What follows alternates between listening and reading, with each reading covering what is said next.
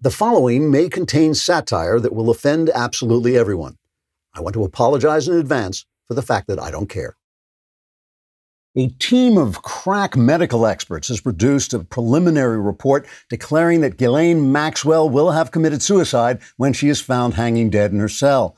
Miss Maxwell was arrested by the FBI after the FBI discovered that now that they weren't spying on Republican political candidates for Barack Obama, they had a lot of time on their hands and might as well do something sort of fun, like catching criminals. So they charged Miss Maxwell with procuring underage girls for Jeffrey Epstein, who committed suicide by hanging himself in his cell in a manner remarkably similar to the manner in which Miss Maxwell will have killed herself when she kills herself. The team of crack medical experts who filed the report is the same team of cracks who recently declared that people who attended massive protests with riots and looting would not contract or spread the Chinese flu if their cause was just, their hearts were true, and they really needed a $400 pair of sneakers. The cracks reached their conclusion by combining the report of a virtual autopsy on the soon-to-be-deceased Miss Maxwell with an Excel spreadsheet charting how much money you can make as a CNN commentator if you're willing to talk absolute drivel. According to the crack findings, Miss Maxwell will have told several unidentified people she was depressed and thinking of ending it all, which should allay any suspicions arising from the fact that the video cameras tracking her cell will only play back old episodes of Madam Secretary, and the fact that the entire shift of prison guards witnessed nothing because they had left the building to attend the prison's first annual Vince Foster Memorial Bocce Ball Tournament.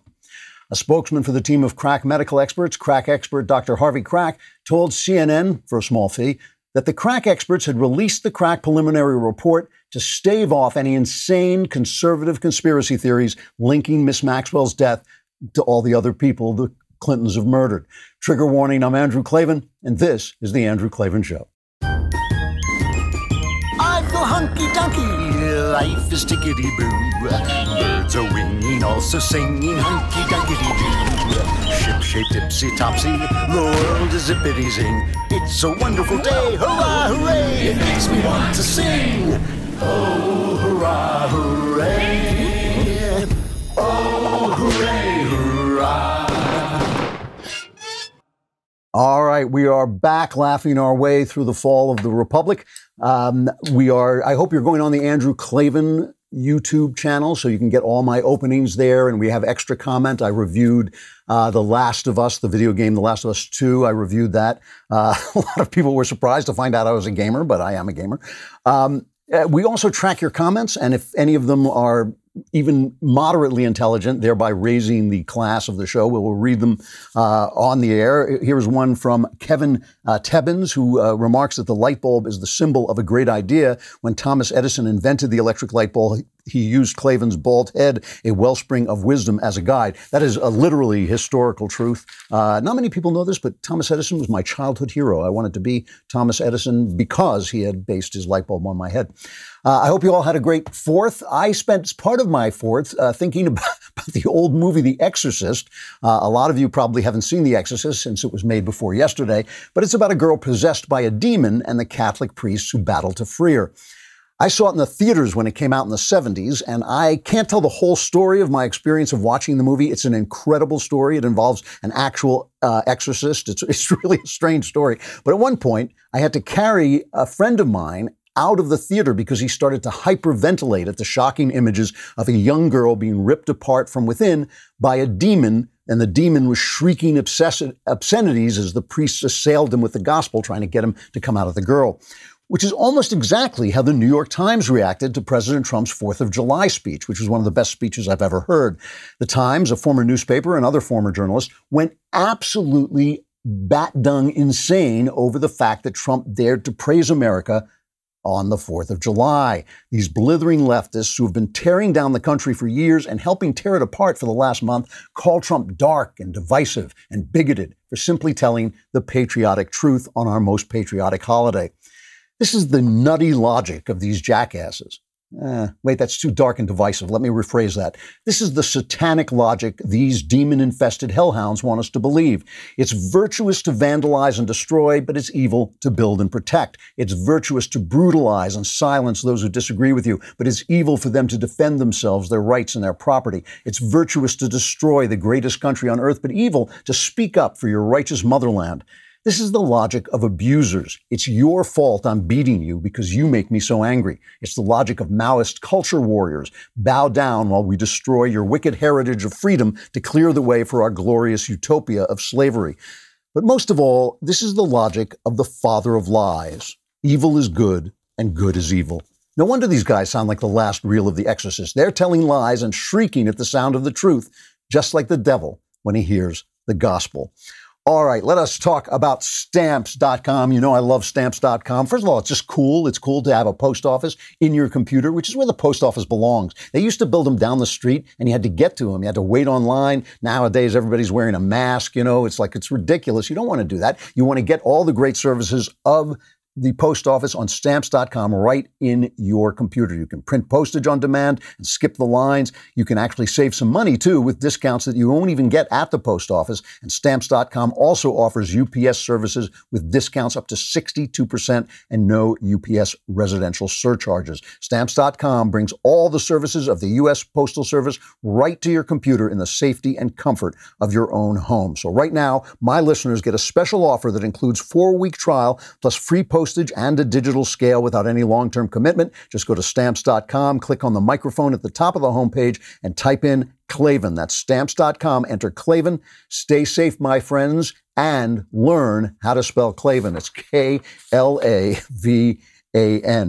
know, it's absolutely true. When I carried my friend out of The Exorcist, I walked out into, it was a big, big San Francisco theater, and I walked out into this gigantic lobby, and it was like the battle scene in Gone with the Wind. There were bodies all over the lobby. Women were sobbing. Grown men had fainted and were lying in the laps of their sobbing girlfriends. This little theater manager was going around breaking smelling salts under people's noses to wake them up, you know, to bring them back. I mean, people just absolutely became hysterical at the sight of the demon, the devil inside this child. And, you know, I didn't believe in the devil then. I do now, I have to say. And I remember at some point I wrote to a Catholic friend of mine, or I called him, and I said, do you believe in this? Do you believe in actual demonic possession? And he said to me, why would the devil bother to use possession when he has MTV? And I think, you know, there's a lot of truth to that. You know, the reaction to Donald Trump's speech was just a lie. It was just like a flat out lie. And you think about people who are living this lie, all the lie about endemic racism in America. First of all, whenever they say in America, you immediately have to say as opposed to whom, you know, really, this is the least racist country on earth. This is the country, you know, they keep saying, well, they had slaves in America. Man, they had not as many slaves as they had in Africa, where the people were trading each other in Africa all the time. Not as many slaves as the Muslims were holding, which were Christian slaves that they were taking out of Christian countries. There were slaves in America, but not as many slaves as the Europeans were trading overseas, helping with the slave trade. And only one, I can think of exactly one country who within 100 years of its founding eradicated slavery. That's us. So it's all a lie. It's all a lie today. And as I keep saying, if we were a white supremacist country, why do Asian people do so well in this country? Why do people from Jamaica do well? We're not a racist country. We have a problem with a violent underclass that was created by Democrat policies. I'm not blaming the underclass. I mean, poverty is crushing. That poverty and that dissolution of the family in black people's lives, but also in white people's lives, was created by welfare policies that basically pay women to have children out of wedlock, that replace the father with the government. It basically tells you that your criminal behavior is not your fault. And now all of that is coming back to haunt these people, but it's all lies. And all Donald Trump did in his brilliant speech, and a speech, I tweeted this out, if he gives that speech, the same speech, every day until Election Day, he'll win. And, you know, the Wall Street Journal suggests that he also needs a second-term agenda. Fine. But these are the things that he should be saying. And that's why they're so hysterical, because they've been lying and lying and lying all this time. So I want to play a lot of this speech if I can, because I know what they're depending on is they're depending on people not having heard it. So let's take a look at the speech. Let's just start with he's at Mount Rushmore. It's beautiful. The fireworks are going off over the sculptures. The airplanes are flying over. It's an absolutely fantastic scene. This is clip 11, is his first clip as he talks about Mount Rushmore. There could be no better place to celebrate America's independence than beneath this magnificent, incredible, majestic mountain monument to the greatest Americans who have ever lived.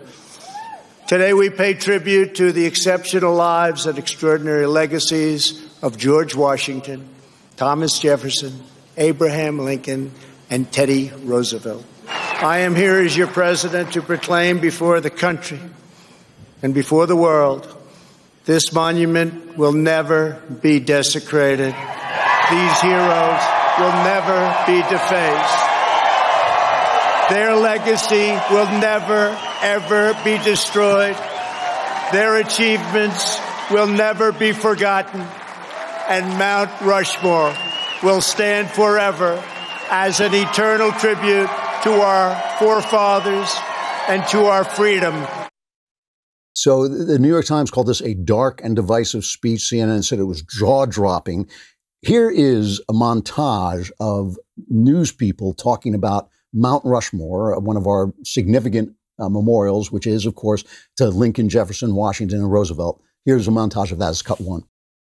President Trump will be at Mount Rushmore, where he'll be standing in front of a monument of 2 slave owners and on land wrestled away from Native Americans. We have to acknowledge that Mount Rushmore is sitting on Lakota land. The place Donald Trump is going to on Friday is stolen land. He will inevitably and predictably talk about our heritage. In other words, he will talk about he is the protector of white America. And to indigenous people, Mount Rushmore, with 4 white presidents, 2 of whom were slave owners, is one of those symbols. Questions have really been raised about Thomas Jefferson in particular, but also George Washington for their holdings of slaves. I like questions have been raised, which always means that I'm raising a question. Unbelievable. So talk about dark and divisive. I mean, these are the guys, every single one of us is broken. Every single one of us is sinful, but only some of us have the great ideas that propel humankind forward. Thomas Jefferson, one of those people. Abraham Lincoln and George Washington, 2 more of those people. Who owned the land that these clowns are standing on as they talk about their dark and divisive thing, their dark and divisive agenda? Whose land are they standing on? They're in New York. It was owned by the Canarsie Indians or whoever it was. So it's only Trump. Thereafter, it's only fighting for the elites. It's fighting for the corporations, fighting for the Democrats, all the same thing. Let us move on. I want to listen to as much of this as possible because I don't want you to hear the fight and not hear the actual speech. This is clip 15, talking about what's happening in our country and has been happening for the last month. 1776 represented the culmination of thousands of years of Western civilization and the triumph of not only spirit, but of wisdom, philosophy, and reason.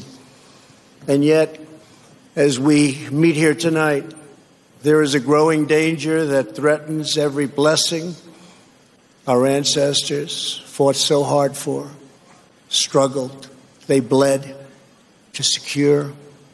Our nation is witnessing a merciless campaign to wipe out our history, defame our heroes, erase our values, and indoctrinate our children. Angry mobs are trying to tear down statues of our founders, deface our most sacred memorials, and unleash a wave of violent crime in our cities. Many of these people have no idea why they're doing this, but some know exactly what they are doing. They think the American people are weak and soft and submissive. But no, the American people are strong and proud, and they will not allow our country and all of its values, history, and culture to be taken from them. So let's listen to the response from Clinton hack Maggie Haberman, now a former journalist working for the former newspaper, the New York Times. Cut 2.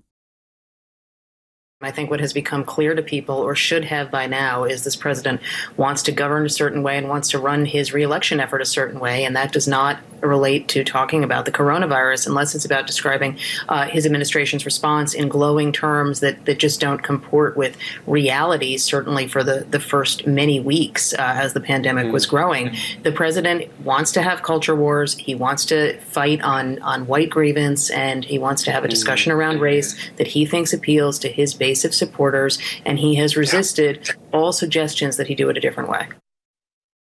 Let me translate that from New York Times into the truth. What she's saying is he's trying to take the narrative away from us. He's trying to set, how dare the president, the elected leader of the country, set the narrative when we are the New York Times. Now, let's remember, this is a woman who works for the newspaper that put out the 1619 Project, a lying project that dishonestly says that the United States was founded to protect the institution of slavery. Just an untruth. That's what they put it out.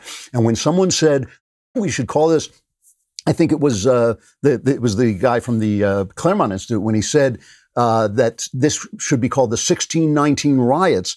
The woman who wrote this, the New York Times reporter who wrote this, Nicole Hannah-Jones, said, "I'm honored to have these riots called the 1619 Project." Now, the New York Times is calling Donald Trump dark and divisive for saying, no, we will not let our country be destroyed. And Maggie Haberman, like a good Soviet servant, is going out there and pushing that line. Absolutely unbelievable. Here's the next thing that Trump did, which I think was so important. Again, he should just make this speech a day should not go by when he is not hitting the themes in this speech. This is cut 16 on how anyone who opposes these thugs, these villains, these looters, these rioters, anyone who opposes them is being silenced, not by the establishment. This is cut 16. One of their political weapons is cancel culture, driving people from their jobs, shaming dissenters, and demanding total submission from anyone who disagrees. This is the very definition of totalitarianism, and it is completely alien to our culture and to our values, and it has absolutely no place in the United States of America. Jennifer Rubin, crazy Jennifer, as we call her now, loony, Google-eyed Jennifer, she says it was the darkly aggressive and fascistic substance of his speech, positing that his enemies want to destroy America and eradicate its history. I just showed you journalist after journalist saying Thomas Jefferson, identifying Thomas Jefferson and George Washington not as the heroic founders of our country, but as two slaveholders. How can she say they don't want to eradicate, they don't want to destroy America? And she made fun of the fact that he tripped over totalitarianism. But this is the fight of the future, because this is corporate. Remember, this is the corporate level silencing of people. You know, it's a week ago we were debating whether gay marriage was moral, and now you can get fired for saying it's not. You know, you can get fired for saying men and women are different. You can get fired for doing anything. And this is corporate capitalism. And part of this is the fault of the right, who put capitalism above everything. They put capitalism and money above God. Let's listen to a little bit more about the cancel culture from Trump. This is cut 17. In our schools, our newsrooms, even our corporate boardrooms, there is a new far-left fascism that demands absolute allegiance.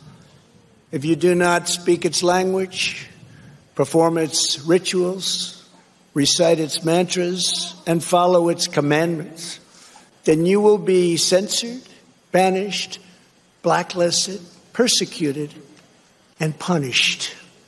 It's not going to happen to us. Make no mistake, this left-wing cultural revolution is designed to overthrow the American Revolution.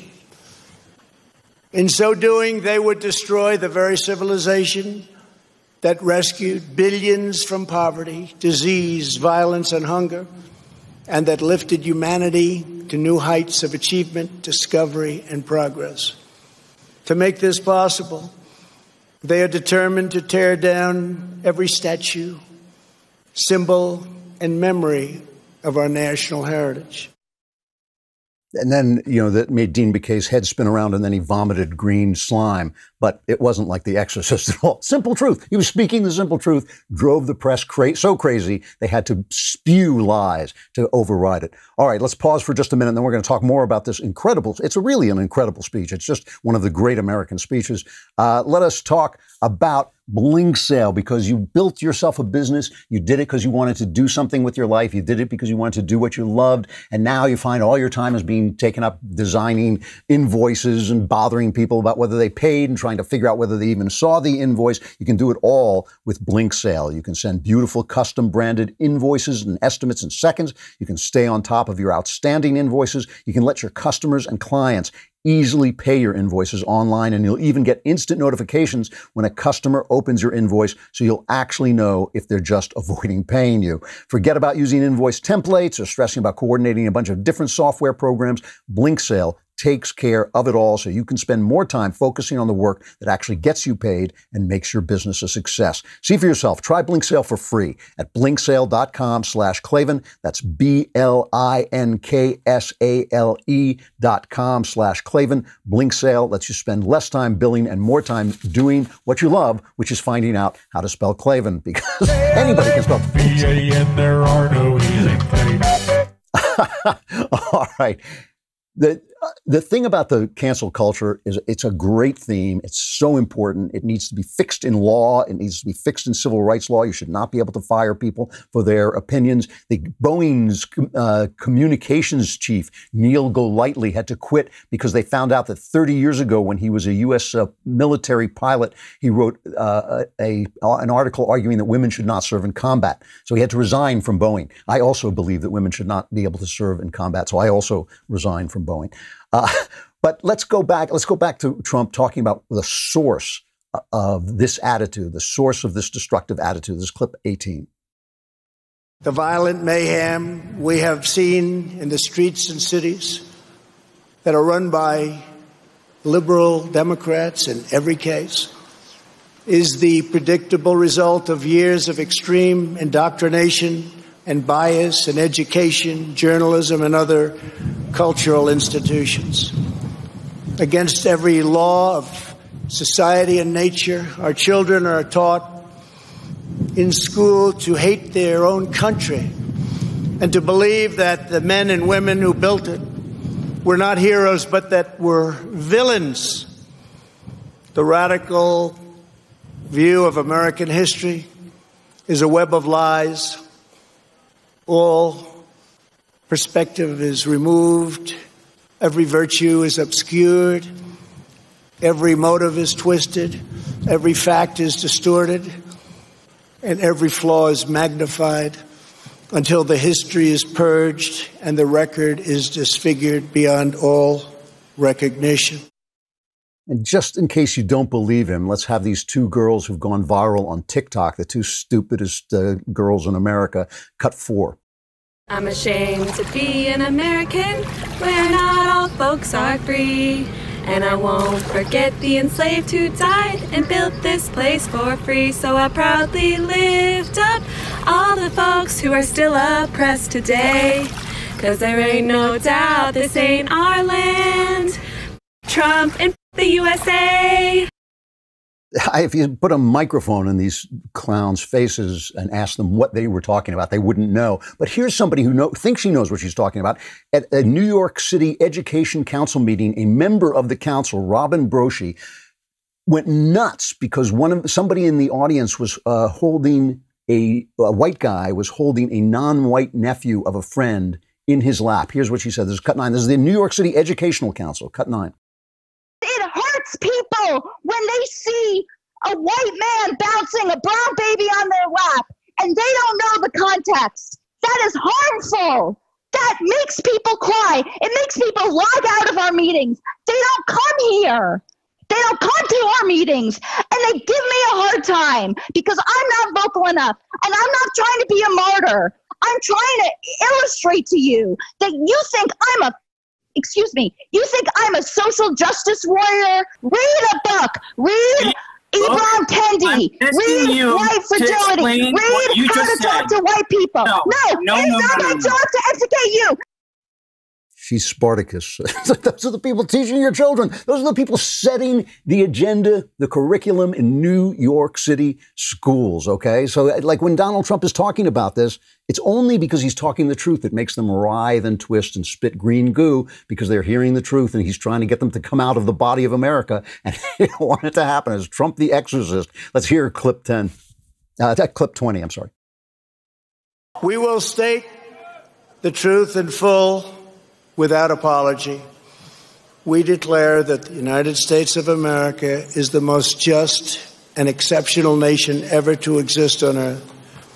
We are proud of the fact that our country was founded on Judeo-Christian principles, and we understand that these values have dramatically advanced the cause of peace and justice throughout the world.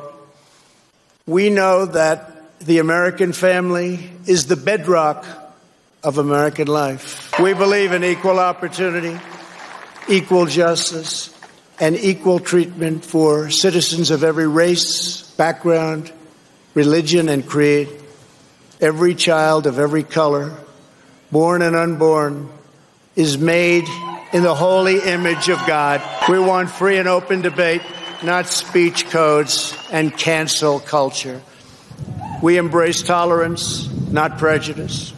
We support the courageous men and women of law enforcement. We will never abolish our police or our great Second Amendment, which gives us the right to keep and bear arms. We believe that our children should be taught to love their country, honor their history, and respect our great American flag. We stand tall, we stand proud, and we only kneel to Almighty God. So this is as compared to Joe Biden, who gave his address from high atop his cellar, which was built on Navajo land. Who knows what it was built on, but he's in this cellar. And he gave his July 4th message. This is cut 6. We have a chance now to give the marginalized, the demonized, the isolated, the oppressed a full share of the American dream. We have a chance to rip the roots of systemic racism out of this country. We have a chance to live up to the words that have founded this nation. This Independence Day, let's not just celebrate the words. Let's celebrate that promise. Commit to work. The work we must do to fulfill that promise. Remain locked in the battle for the soul of this nation. It's like, happy July 4th, you suck. It's like the systemic, the demonized, the oppressed, it just doesn't exist. It just doesn't. This is the tremendous thing about this. It's like, is there racism in the world? Yes, there is. Of course there is. There's lust and there's greed and there's pride. There's all kinds of sins in the human heart. And so they're all over in the world.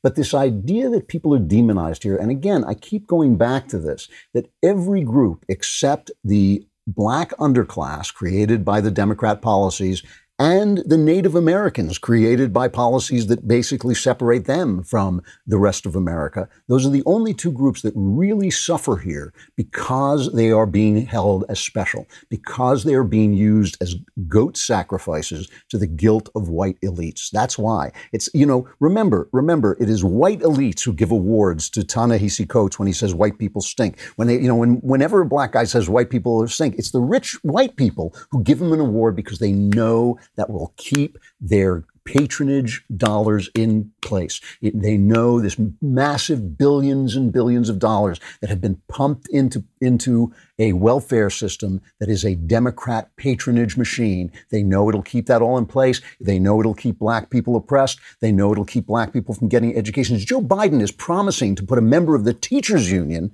into the White House, in the cabinet. He's promising that he will have the teachers union in the White House and promising that not a cent will go to charter schools. That's what Joe Biden is promising. But Black Lives Matter, Black Lives Matter, that's the only way out. Education is the only way out. It really is remarkable, the panoply of lies, the blanket of lies. And when Trump says we won't kneel to anybody but Almighty God, he's obviously talking about Colin Kaepernick and all those people who want to kneel to the flag. And Kaepernick, they keep saying, they're not disrespecting the flag.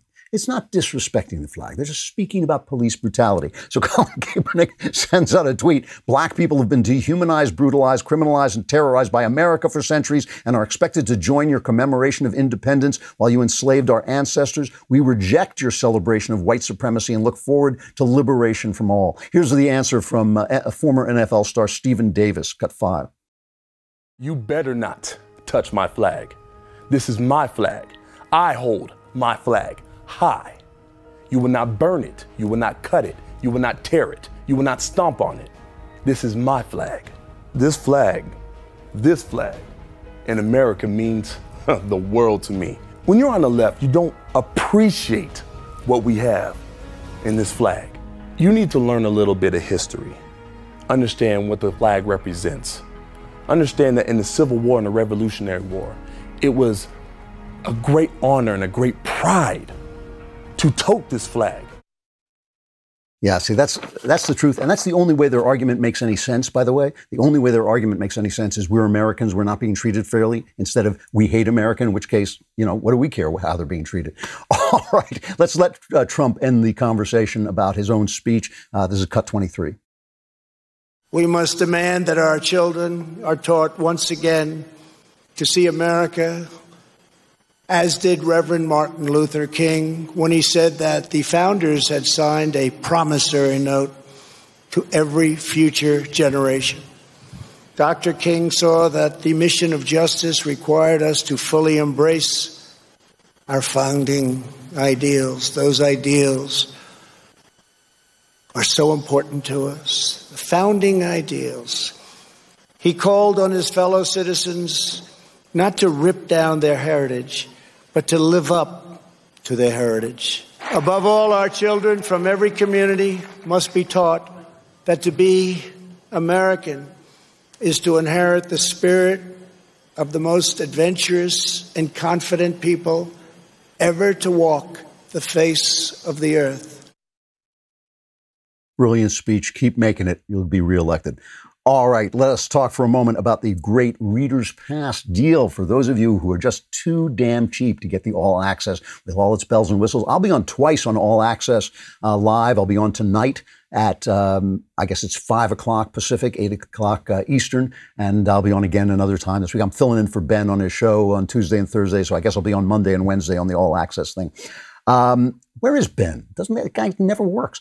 All right. If you're can't afford the All Access thing, get the Reader's Pass. The Reader's Pass is cheap. It's only $3 a month. So you get the first month for only 99 cents. You get access to our mobile app. You get the articles ad-free, access to exclusive editorials. Walsh has one up. White privilege is a myth. Here's how privilege really works in America. Walsh is a really good writer. I have to say, he's a genuinely good writer. I really liked his book as well, Church of Cowards. If you haven't checked out the Reader's Pass already, go to dailywire.com and sign up for just $1. Come to dailywire.com and subscribe. It's truly worth it.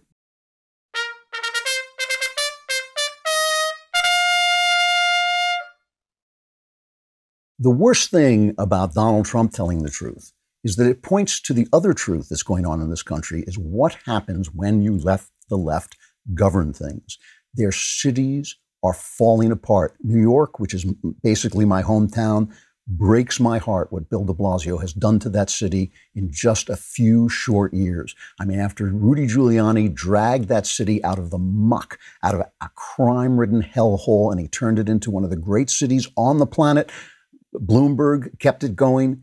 Bill de Blasio has plunged it back into violence. It is just, it's amazing. I mean, shootings have lifted over 200% since they disbanded an elite NYPD anti-crime unit. They're trying to cut the budget for the police of over $1 billion. New York was like the Wild West this weekend. 9 people died, 41 others were wounded, including a Bronx teenager. And of course, most of these people are black. So it's like, Black Lives Matter, but they don't matter to the people who call themselves Black Lives Matter. Chicago is in a spiral, and the mayor there is claiming, oh, it's the flu. blue and it's guns. It's everything but her policies, everything but Chicago policies. In Atlanta, I mean, at least there, the mayor, Keisha Bottoms, she has talked against the chaos. She has said that these protests are not in the spirit of Martin Luther King. She's been very firm about that, but it's just going on. They're going on at that McDonald's where the cops killed a guy who resisted arrest, Wendy's, where the cops killed a guy who grabbed the taser and resisted arrest. And now in the protests, an 8-year-old girl was shot and killed on the 4th of July after at least 2 people in a crowd of armed people opened fire on a car she was riding in near the protest. Police identified the girl as Secoria Turner. And Atlanta Mayor Keisha Lance Bottoms called for justice during an emotional news conference Sunday. She's basically saying it's over, go home. Here are the child's parents speaking about this one more victim of these guys. They say Black Lives Matter. You killed your own. Killed your own this time. Just because of a barrier. They killed my baby because she crossed the barrier and made a U-turn. You killed a child. She ain't do nothing to nobody. They didn't give us time to make a U-turn. They started shooting on my car before we could even make a U-turn. Shooting my tires out. Like, why? But Black Lives Matter. Yeah. So, and, they attack people who drive cars into the protesters when the protesters swarm cars and they kill people and they're very, very dangerous. And, obviously these parents are racked with grief, and I'm not criticizing what they say, but I just want to point out that he says, you say that Black Lives Matter, but you killed your own. But she's our own. That's our future. Those kids, that's our future. That's our future. Our future is all different colors. We all know that. Nobody is opposed to that. The only people who are opposed to that are the people who don't want little black children to sit on the laps of white friends. Those are the people who are opposed to it. The rest of us are thinking, great, this is what's supposed to happen. We had the best idea. Now we share the ideas with everybody else. This is why I call myself a cultural imperialist. I don't want to conquer countries. I want to bring people into this country. I want them to assimilate to this country and adopt its ideals. Why? Because they are the best ideals. Freedom is the best ideal. Tolerance is the best ideal. We invented it. That slaveholder, Thomas Jefferson, he came up with it. The George Washington, he pulled it out of the ground and gave it life and gave it a physical form. The United States of America, by surrendering his sword, he could have become a king. He could have wiped the idea off at its founding. He could have stopped that idea cold. But instead, because he was a man of virtue, he didn't. He gave up a kingship and let that freedom thrive. All of these people are our children. That little girl is being killed as our children. All these people who are saying, oh, blackness and whiteness, every single one of them is a liar. Every single one of them is a liar. If you're talking about race, you are a liar. Unless you're a geneticist or you have some kind of social information about ethnicity and culture, which is different than race, you're a liar. If people talking about race is not an issue. Race is a low, dishonest way of seizing political power. It's what it's always been. It's what it was when the Ku Klux Klan used it. It's what it was when the Democrats used it over slaves. It's what it was when the Democrats used it to install Jim Crow. It's what it is now when they're using it to attack America and its founding. They don't want to replace America with something more free, more beautiful, more equal. They want to replace, we know what they want to replace it with because we see it in their cities. We see it in their cities where they're wiping people out, where they're destroying things, where they're painting trash and filthy words on buildings, where they're destroying businesses that people have built up with their whole lives and invested their whole lives. We see what they want to replace America with. They got nothing. They got nothing. And meanwhile, shame on conservatives who are negotiating with them in any way, shape, or form. I don't care what it is. I don't care if it's renaming army barracks. I don't care if it's renaming, taking down Confederate statues. Statues are things that should be decided by voters in their locality. They shouldn't be decided by vandals and looters and rioters. That's the way that's done. And it's just we know what they want to supplant America with because we can see it in their cities.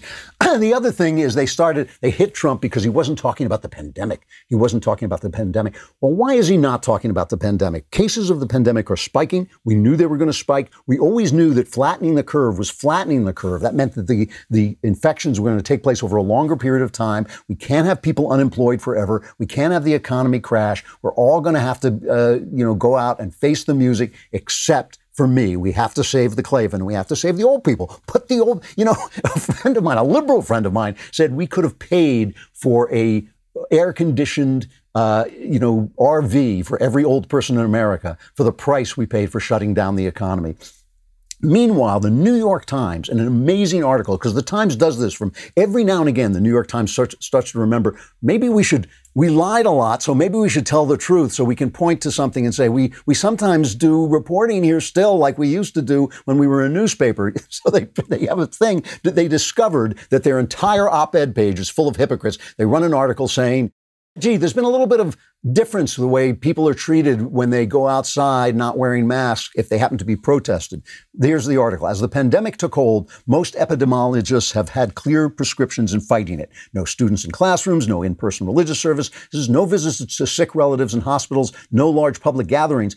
So when conservative anti-lockdown protesters gathered on state capitol steps in places like Columbus, Ohio in April and May, they scolded them and forecast surging infections. And then the brutal killing of George Floyd by police in Minneapolis on May 25th changed everything. Soon the streets nationwide were full of tens of thousands of people in a mass protest movement that continues to this day with demonstrations and the toppling of statues. And rather than decrying mass gatherings, more than 1,300 public health officials signed a May 30 letter of support, and many joined the protests. That reaction and the contrast with the epidemiologists' earlier fervent support for the lockdown gave rise to an uncomfortable question. Was public health advice in a pandemic dependent on whether people approved of the mass gathering in question? To many, the answer seemed to be yes. This article reminds me of that YouTube video where the guy says, are we the baddies? Are we the baddies? Yes, you are the liars. You're the reason we don't trust people. We are the reason why we do not take authorities seriously or care. Gavin Newsom banned singing in church over the weekend. I wish my church had called us to sing. I would have happily gone to jail for that cause. Seriously, and I don't say that lightly. I don't want to ever go to jail, but I would have gone to jail for that. But they don't. Instead, they're talking about, oh, well, Black Lives Matter and white privilege. I mean, because our churches are basically empty of content. Unbelievable, unbelievable. And in public statements and interviews with Fox News this weekend, officials in Los Angeles, Seattle, and Miami-Dade County, Florida, have indicated that there's some link between protests and new cases of the Chinese flu. It was at least possible, except Mayor Bill de Blasio's office denies it. They say, based on our health indicators, which measure hospital admissions, number of people in ICU, and percentage of New Yorkers testing positive, we have seen no indication of an uptick in cases, because they're not allowed to ask in New York. They didn't ask. They banned asking. This really is an amazing moment. We're going to see if Donald Trump sticks to the course, if he sticks to telling the truth, we will see the truth. They cannot hide it forever. They can't hide it forever as their cities collapse, as their policies reveal themselves, as their protesters show themselves to be violent. If he speaks the truth, he will win, because the truth will out. I just want to end. I'm going to end with one more of Trump. I just thought the speech was so amazing. It was such a relief after all this time, to finally have Donald Trump speak up for America. Let me end with this last long clip. Trump is proposing that we have a national park filled with the statues of heroes. And he talked about this one great truth, that only America has produced heroes of such diversity. What the left calls diversity, except they're not diverse because they were all Americans. It's cut 24. We are the country of Andrew Jackson, Ulysses S. Grant, and Frederick Douglass. We are the land of Wild Bill Hickok and Buffalo Bill Cody. We are the nation that gave rise to the Wright brothers, the Tuskegee Airmen, Harriet Tubman, Clara Barton, Jesse Owens, George Patton, General George Patton, the great Louis Armstrong, Alan Shepard, Elvis Presley, and Muhammad Ali. And only America could have produced them all. No other place. Americans harnessed electricity, split the atom, and gave the world the telephone and the internet. We settled the Wild West, won 2 world wars, landed American astronauts on the moon, and one day, very soon, we will plant our flag on Mars. Americans must never lose sight of this miraculous story. We should never lose sight of it. Nobody has ever done it like we have done it. Nobody has ever done it like we have done it. It is just completely true. It's completely true. And listen to the list of people. He could have gone on forever. Black people, white people, women, men. He could have gone on forever. Every religion, every kind of person has made it in this country, except for this one small clan who have given themselves over to Democrat policies. They call that a white supremacist speech. I mean, is it me? Is it me who didn't hear the white supremacy? Where was the white supremacy? Where was it? You know, why was he celebrating? Why were so many of those heroes of different colors, different places, different kinds of people? Well, you know, why? If that's what he's doing, it's them. It's them. They are the bigots. They are the racism. Leftism is racism. Cancel culture is a violation of American rights. All the things he said were true. If he keeps saying them, there's a chance. There is a true chance that he could win re-election. Right now, he is the underdog. But there is a true chance that with the truth and with their rage, with their violence, with their ugliness and racism on full display, he could take America back for the rest of us. I hope it happens. It's in God's hands. We will be back tomorrow to talk about it more on The Andrew Klavan Show. I'm Andrew Klavan.